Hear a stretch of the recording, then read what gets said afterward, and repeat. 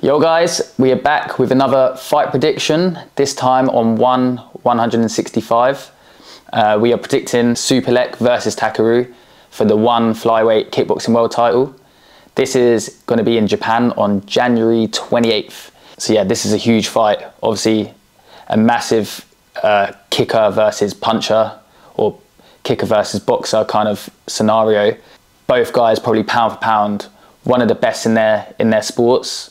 Takeru probably pound for pound one of the best kickboxers in the world at the moment. Superlek obviously one of the best Muay Thai fighters of this generation. Both completely different styles, but I think that's got all the hallmarks for a war. Superlek, obviously known for his massive kicks, especially his right kick. I think mainly his right kick, to be honest. The way he throws it, it's like, when you hear the sound of it live, it sounds like a baseball bat wrapping around someone's arms or body. It's like ridiculous power in his kicks. But not just the power, it's the speed of it, it's the accuracy, it's the timing. He's got it all. His fight IQ is amazing. He's so experienced. Obviously, he's probably had 300-400 fights as a Muay Thai fighter. So his experience is massive, but he is coming across someone that he probably hasn't come across before, and also in a different rule set that he's not as used to, the kickboxing rule set. I don't think he hasn't come across any kickboxer like Takeru. Someone that punches and bunches like he does, somebody that cuts the distance the way Takeru does, and also somebody that can really put your lights out with one punch. I know Superlek fought Rotang. Rotang is still not a kickboxer though, and he is still different to Takeru.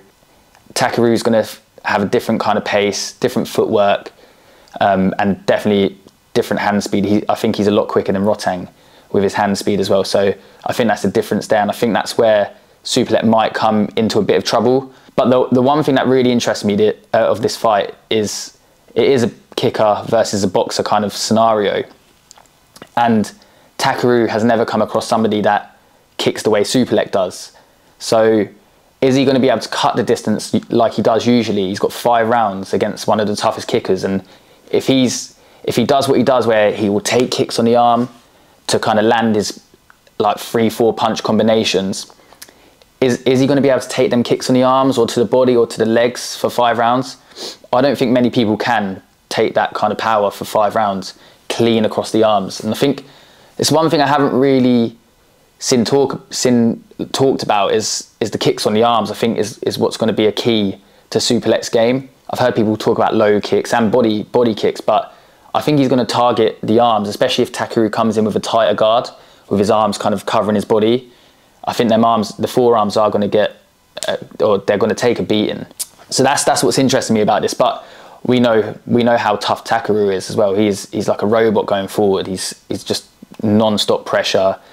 He's relentless, and even if he is hurt, he is going to still carry on, and he's going to still keep pushing forward and take the fight to Superlek, especially it being in Tokyo, his hometown or home city.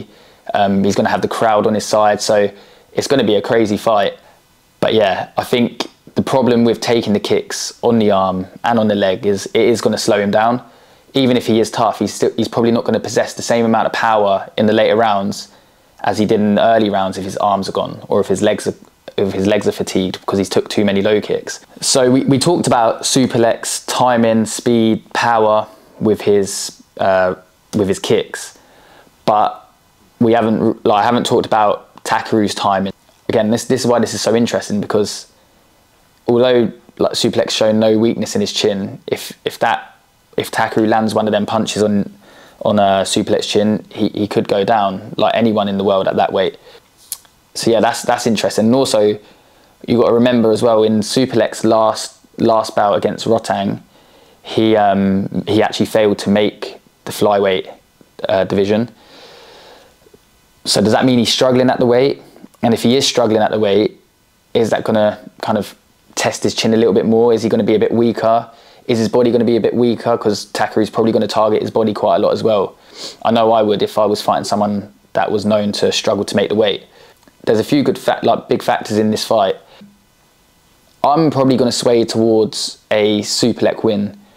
I just think his accuracy, his speed, his timing, I think it's going to be a bit too much. But I think the one the one thing that's really gonna win him the fight is all of them things I just listed, but the fact that he is so tough himself anyway. We've seen him in war after war after war. He's took a lot of shots. He's had hundreds and hundreds of fights. He's a tough guy. He's not just gonna go down when he's hurt. He'll keep fighting till the end, and I think that's what's gonna win him the fight. I think both of these guys at one point in the fight are gonna get hurt, and I'm looking forward to seeing how they kind of come through that and how they come back fighting. But I think that's what's going to make this fight such a war. Yeah, I'm really looking forward to this fight. Let me know what you think about the fight. A few more days and it's go time. So yeah, looking forward to it. Any other fights you want me to predict or review, let me know in the comments. Give the video a like, subscribe to my channel, and these videos are going to keep coming. So yeah, thank you guys.